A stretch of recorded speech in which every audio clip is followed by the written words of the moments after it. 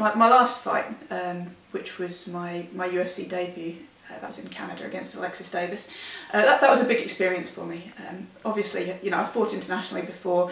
With the UFC, it's a whole different level. You know, I think there's nothing that can quite prepare you for walking into that arena with 10,000 fans and just the atmosphere and the noise and everything around it, and also just the feel of being on a UFC show as well. You know, the little things like seeing the UFC logo on the gloves and things like that. With anything like that, there's a little bit of extra pressure that first time out. I'm sure both of us were feeling that a little bit. I think this time round it's going to be a bit different. You know, I've been there, I've done it before, so I can really sort of focus on enjoying it and making the most of the experience.